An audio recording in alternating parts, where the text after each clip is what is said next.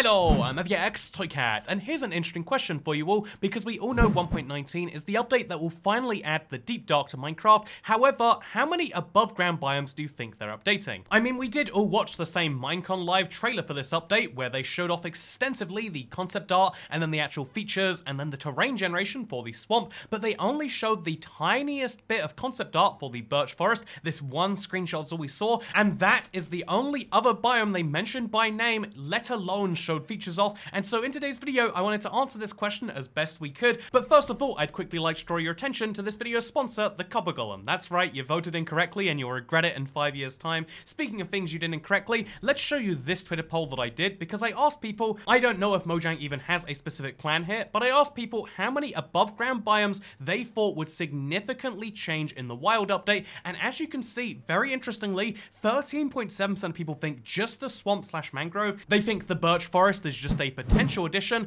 Another 27.6% of people think that, yeah, we saw the Birch Forest on the swamp at Minecon Live. They didn't even reference other biomes, so it's quite unlikely they'll change them. Most people think it's 3 to 5, with just 9.5% of people thinking they'll change 6 biomes or more, which is very interesting for a update titled the Wild Update, which should be changing a lot of wild things. It's interesting that most people think it's going to be changing at most 3 to 5 different biomes, and that is a kind of pessimistic role to think about, but it makes sense that after the massive overpromise that was 1.17, the Caves and Cliffs update, which isn't going to be fully finished until 1.19, except even in 1.19 we haven't had archaeology confirmed, and so realistically all of the features we saw last year at Minecon Live aren't going to be fully added in 2022. It makes sense as to why they're playing it safe. I think that some people who think that the Birch Forest isn't even going to come are maybe a little bit overplaying that a bit. I think for sure if they showed us concept art, it's one of the biomes they are seriously looking at, and maybe somewhere in the development phase that isn't just adding it to the game. And obviously they showed us the swamp because it's a crowd pleaser. However, before we talk about what they're changing about the Birch Forest that we can tell from that same concept art, let me talk about what the other biomes would be if they do update biomes outside of those two.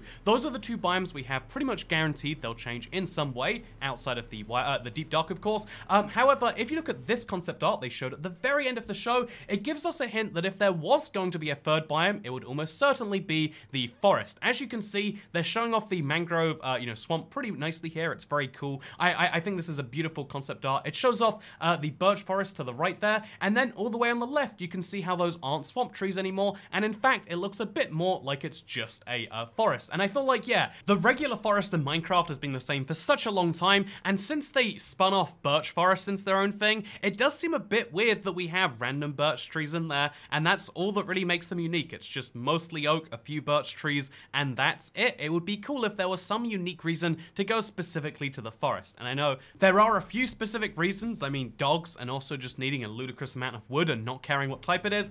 There are reasons to go to the forest, but it'd be cool to see those updated. Also, I imagine if they're going to update another biome, the jungle, again, because we did see some of the footage of the swamp boats come from the jungles, but again, those jungles look the same, so maybe that was just a convenient backdrop. Who knows for sure? All I know is I'd like to talk about the Birch Forest today, because that is the only other thing we can say is pretty much confirmed. I mean, again, we've got this lovely picture of how the Birch Forests are going to look after 1.19 comes out, so let's talk about what this actually means, because immediately looking at it, there's so much information that it actually all kind of means nothing. I mean, the birch trees look different, the beehives look different, there are far fewer of them too, there are these weird mushroom things on the trees, and then there's probably new flowers here, but it's hard to really take it all in at face value. So let's talk about some of the key changing features, because they've said they want to have a lot of natural light in this forest. Again, unlike the regular forest where it actually can get kind of crowded by all the leaves are deliberately very high up, and also the trees are spaced out enough that this feels like a wide open biome. That's what they want from it.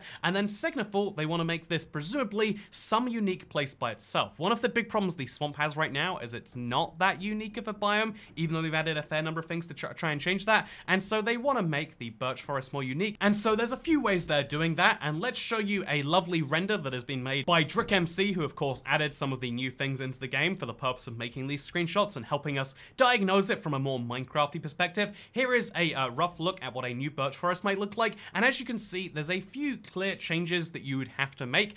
One of them is changing the generation of birch trees. Right now, birch trees are just oak trees, but made from a different wood, and that is a holdover from when Minecraft had different trees, but they were all basically the same thing. Now they're trying to make the nature behind each type of wood more different, and of course the birch tree is the most similar and, if we're being honest, kind of useless tree we have right now, because all it is it's a oak tree, except it doesn't drop apples and it gives you, I'll admit, a very beautiful wood, but there's nothing so unique going on there. So making the trees look different physically is a small step, but it's a pretty decent one in my opinion. And then it looks like these trees will also have something else on them to give you, again, something equivalent to the way that jungle trees are massive and give you huge amounts of wood. Something equivalent to the fact that, tiger trees can be grown in 2 different combinations. So maybe the equivalent of that is having these weird little mushroom growths on the side of them. What these mushroom growths do, I mean, we can make up a use right now and I can tell you about it all excitedly, but we don't know what they're going to do. Again, presumably Mojang doesn't have that fully planned out either, but they want to have some unique reason to come to these trees. And so as you can see, they're all covered in mushrooms, even in the concept art, but also our fun little render we have right here. That's going to give you some real reason to want to get these trees. We can imagine, hypothetically, it's a form of food. We can imagine, even in the most basic form, it's a new way to get brown mushrooms in Minecraft. Wow, okay, you can go to a birch forest and you can harvest those things. There are all sorts of different things they can do with this, but again, that's up for Mojang to decide how that bounces in, etc.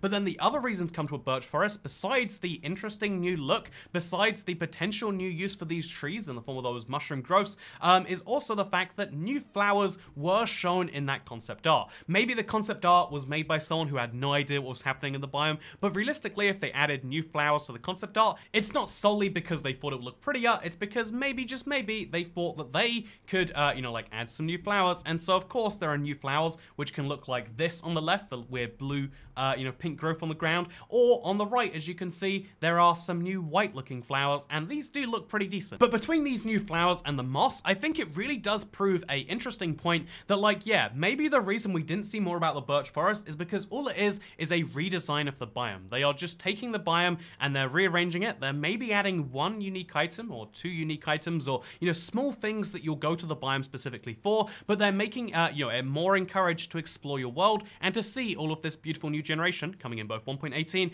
and 1.19. I think adding more exploration-based features to the game, more reasons to want to explore your world, I think that is a great idea, and I think ultimately that is the goal of the Wild update. I think the Wild, name in the Wild update is really just implying it's natural generation stuff. It's mostly not about man-made things, although mud bricks do exist, but to me, the thing that the Wild update is really doing is it's making the natural generation, the things that Minecraft generates, just a little bit better. Hopefully they can use that as an opportunity to improve more biomes. Again, I would hope that biome improvements are actually one of the easier small changes they can work on. I mean, for instance, the birch tree right now, we can change the model for that. We can change the different structure presets. We can add a new block on there. And that hopefully isn't a, like a 1.5-year task, like adding the warden to the game. And so I hope that they can do this with more biomes. I hope that instead of doing this 2 biomes at a time, the Wild update does take a substantial number of biomes we're all familiar with, we're all kind of bored with after 10 years of experiencing them,